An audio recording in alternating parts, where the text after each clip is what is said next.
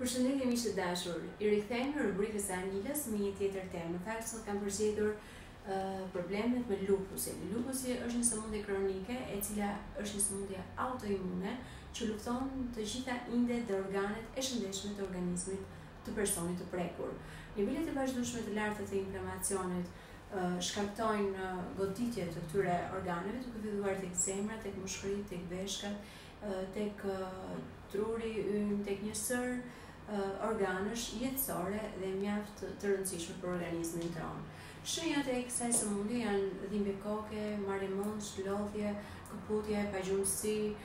stres, depresion, sy të thatë, probleme pra me syt, ulçera të gojës, anemi, humbje të peshës dhe njësër, humbje të kujtesës dhe njësër problemesh të cilat e rëndojnë gjendjen fiziologjike dhe patologjike të personit që disponon këtë sëmundje. Shkaktarët e kësaj sëmundje, pra të lupusit, janë shkaktarë mund të jenë faktorë gjenetik. Një person I cili është I prekur nga një sëmundje autoimmune mund të jetë trashëgues I sëmundjeve autoimmune dhe bëhet fjalë për lupusin tek fëmija I tij, por gjithashtu edhe tek të afërmit e tij. Një tjetër është të qenurit femër, të paktën statistikat kanë treguar që janë femrat ato që janë më të prekura kryesisht nga sëmundja e lupusit. Por gjithashtu dhe mosha 15 deri në 45 vjeç është një tjetër element ndoshta që shfaqet më shumë sipas statistikave tek personat që vuajnë nga lupusi. Një tjetër shkaktar ndoshta I shfaqjes së lupusit është dhe dieta e varfër dhe jo e pasur me vlera ushqyese të shëndetshme të këtyre personave. Problemet me rrjedhjen e zorës është një tjetër element apo shkaktar I shfaqjes së lupusit në një moshë të caktuar, pra thash diku është më e prekur mosha 15 deri në 45 vjeç. Gjithashtu ndjeshmëria ndaj ushqimeve dhe alergjitë ushqimore mund të jenë një tjetër shkaktar I sëmundjes së lupusit. Ekspozimi ndaj toksinave, ne tashmë jemi të gjithë të ekspozuar ndaj toksinave, por metalet e rënda janë ato të cilat përkeqësojnë gjendjen e të sëmurëve me lupus. Gjithashtu, trajtimet mjekësore, marrja e medikamenteve të ndryshme mund të shfaqë lupusin. Cili është trajtimi mjekësor në fakt për lupusin? Zakonisht trajtimet me kortizonik dhe me imunosupresor janë ata të cilat shoqërojnë në vazhdimsi këtë patologji përsa I përket kurimit me medikamente të ndryshme. Bëhet fjalë për substancën prednizolon dhe hidrokortizolin, janë dy elemente të cilat zakonisht shoqërohen në trajtime që bëhen kundër kësaj sëmundje autoimmune me kronike që është lupusi. Por cilat mund të jenë ndoshta këshillat e duhura për të pasur një menaxhim të kësaj sëmundje që nuk është e lehtë të themi për personit të cilin kalon, pra dhimbjet e kyçeve, dhimbjet e organeve, shkatrimi I organeve, shkatrimi I indeve, nyjet, problemet, këputjet, stresi që përkon me këtë sëmundje, që shoqërohet me këtë sëmundje, pra janë një sër faktorësh dhe problemesh që shfaqen tek këta persona që kanë këtë sëmundje. Këshillohet që mos të konsumohet gluten. Gluteni është një proteinë e cila gjendet kryesisht tek gruri, tek elbi dhe tek pra tek gruri dhe elbi dhe thekra, por kjo nuk duhet për arsye që këta persona kanë probleme kryesisht me rrjedhjen e zorëve. Kështu që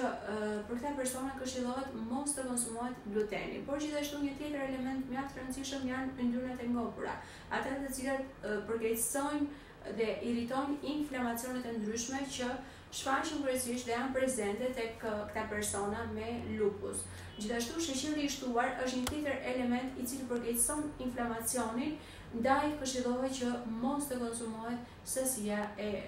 sheqerit pra I shtuar në elemente të ndryshme. Pra këshillohet sheqer nëpërmjet frutave dhe perimeve dhe karbohidrateve, por jo sheqeri I bardhë që ne jemi mësuar të konsumojmë apo ëmbëlsirat e ndryshme që mund të na pëlqejnë. Sasia e ushqimet të cilat përmbajnë sasi të lartë të natriumit përsëri nuk janë të këshilluar për këta persona, pasi në këta persona shfaqen kryesisht dëmtime mjaft të rënda të veshkave kryesisht dhe për këtë kemi shumë shpesh këta persona mbajtje lëngjësh në organizëm, por gjithashtu pra ritension hidrik. Kështu që këshillohet që sasia rekomanduar e kripës të jetë në minimumin e mundshëm. Gjithashtu këshillohet të mos konsumohet alkooli dhe kafeina, pasi ato ndikojnë mjaft në rritjen e ankthit dhe të stresit, gjë që është një tipar dallues ndoshta tek këta persona me lupus, por gjithashtu dëmtohet në rënd mërqia, e cila përsëri është e dëmtuar nga goditja e kësaj sëmundje, gjithashtu shtohen dhimbje dhe krijohet dehidratim, po kështu ka mjaft probleme me gjumin. Një ndoshta faktor që zakonisht shoqërohet tek personat që janë me lupus për shkak të dhimbjeve të mëdha, por gjithashtu duke konsumuar kafeinën dhe alkoolin, ne kemi një rritje më të shpeshtë të pagjumësisë. Disa pishtajore, kryesisht farat, fasulet jeshile, soja, bizelja, nuk janë të këshillueshme që të konsumohen për arsye sepse përmbajnë një aminoacid L-kanavaninën, e cila përkeqëson gjendjen e personave që disponojnë të sëmundje të lupusit. Një tjetër element shumë i dëmshëm është duhani. Mushkërit janë të prekura preken vazhdimisht, është organi i cili preket vazhdimisht nga kjo sëmundje, nga inflamacioni i kësaj sëmundje, kështu që këshillohet që këta persona nuk duhet të konsumojnë duhan, por gjithashtu dhe ilaçet rekreative. Këshillohet terapitë e masazheve, yoga, meditimi, por gjithashtu dhe dieta antiinflamatore, e cila ndihmon mjaft mirë për shërimin e zorëve. Pra themi që kemi zorë të inflamuar, sindromin e zorës rrjedhëse, dhe për këtë këshillohen ushqime sa më shumë organike, të papërpunuara dhe bio, gjithashtu perime të pagatuara ose të jenë sa më krude të gjalla, dhe gjithashtu organike dhe bio, peshku salmon, sardelet, skumbri dhe ton janë një tjetër element shumë i mirë i cili lufton inflamacionin nëpërmjet acideve yndyrore që ato përmbajnë, acideve yndyrore omega 3,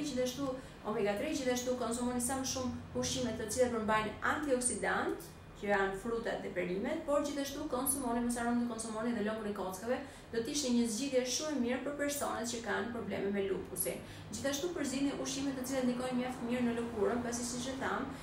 tek lupusi, përveç problemeve të shkatrimit apo të goditjes së organeve mjaft jetësore dhe të rëndësishme, patjetër që edhe lëkura, i cili është organi më i madh i organizmit ton, peshon diku rreth 5 kg, është një tjetër element shumë i rëndësishëm, por që fatkeqësisht preket shumë shpesh nga lupusi. Dhe kemi parë shumë njerëz të cilët vuajnë nga lupusi, që kanë njerëz kuqe apo ëndje të fytyrës nga mbajtja e lëngjeve, siç e thashëm përpara, por gjithashtu sepse nuk funksionojnë mirë veshkat, por gjithashtu edhe skuqjet e lëkurës, duke pasur shenjë, ëndje, fryrje dhe acarime. Këshillohet avokadoja, i cili është një element shumë i mirë pasi përmban acide yndyrore omega 3, por gjithashtu arret fare të linit dhe bajami do të ishin një tjetër element shumë i mirë për të marrë të acide yndyrore për të pasur një lëkurë të mirë. Vaji i udhërit ekstra i virgjin do të ishte një tjetër zgjidhje për zgjedhje ndoshta shumë e mirë ushqyese, por dhe vaji i kokosit do të ishte përsëri një zgjedhje shumë e mirë. Do mjaftonte ndoshta edhe maskat e lëkurës, duke u lyer lëkura me vajin e kokosit apo me vajin e udhërit, do të ishte përsëri një zgjedhje shumë e mirë. Trankullit dhe piepri janë një tjetër element shumë i mirë, qoftë edhe për maskat freskuese, hidratuese dhe rigjeneruese, por qoftë edhe për të konsumuar. Qumshti i papërpunuar do të ishte përsëri një zgjedhje e mirë, por gjithmonë duke pasur parasysh nëse gjatë analizës së intolerancës ushqimore apo alergjive ushqimore personi nuk ka rezultuar me ndjeshmëri ndaj laktozës së qumshtit. Një tjetër element shumë i mirë janë çajrat bimor kryesisht këshillohen të konsumohen nga të gjithë, por çaji i jeshil do të ishte përsëri një zgjedhje fantastike ndoshta për të relaksuar dhe qetësuar lëkurën e personave që janë me lupus, por gjithashtu edhe uji do të ishte përsëri një tjetër element shumë i mirë për të mbajtur të hidratuar organizmin, por gjithashtu edhe për të nxjerrë ndoshta për të ndihmuar për të nxjerrë jashtë toksinat që janë një tjetër element bazë i shtruar e shkaktarëve të cilët mund të ndikojnë në përkeqësimin e lupusit. Ushtrimet fizike janë një tjetër element shumë i rëndësishëm. Këshillohet që këta persona të merren me aktivitet fizik, po të kenë mundësi çdo ditë do të ishte një gjë shumë e mirë ndoshta për këta persona, por minimalisht 3 herë në javë do të ishte një përzgjedhje shumë e mirë për këta persona. Gjithashtu stresi do të ishte përsëri një tjetër element për të mbajtur në konsiderat dhe për të menaxhuar mjaft mirë. Pra të gjithë personat që vuajnë nga lupusi duhet të jenë shumë të kujdesshëm, të dinë mjaft mirë për të menaxhuar stresin, duke medituar, duke bërë yoga, duke bërë shëtitjen e ajrit të pastër, duke qenë afër me njerëz të cilët i ofrojnë pozitivitet, por gjithashtu i ofrojnë miqësi dhe i ndihmojnë për të përballuar situatën në të cilën gjenden. Gjumi është shumë i rëndësishëm për këta persona. Siç e thamë më parë, tek lupusi ne kemi probleme shumë me pagjumësinë, pasi dhimbjet natyrisht ndjen më të forta gjatë orëve të natës dhe për këtë persona vuajnë nga mungesa e gjumit duke pasur shqetësime dhe probleme. Për këtë këshilloj që të flën gjumë këta persona para orës 10 të jenë shtrirë për të fitur gjumë, por gjithashtu ambienti duhet jetë i ftohtë, i freskët, pra jo i nxehtë, sepse nxehtësia përkeqëson problemet e inflamacionit, por gjithashtu këta persona përveç se duhet të kenë një dhomë të freskët, duhet të kenë dhe një dhomë të errët, pa drita, pa telefona dhe pa televizor brenda në dhomë, pasi kjo do t'i shpërqendronte dhe nuk do t'i lejonte që të bëni një gjumë të qetë. Gjithashtu këshillohen të merren disa suplemente nga këta persona, kryesisht acidet yndyror omega 3 do të këshilloheshin rreth 2000 mg në ditë, por gjithashtu vitamina D, pasi këta persona kanë probleme me deficiencën e vitaminës D, kuptohet që kjo nuk është e njëjtë për të gjithë, pasi një analizë e mineralogramës do të ishte shumë e mirë dhe vitaminave do të ishte shumë e mirë për përcaktuar saktësisht vlerën e duhur që do të nevojitej këtyre personave, por vitamina D do këshilloheshin diku 2000 deri në 5000 unit, e cila do ndihmonte mjaft mirë për të bërë ndoshta një zbehje dhe zbutje të simptomave dhe problematikave që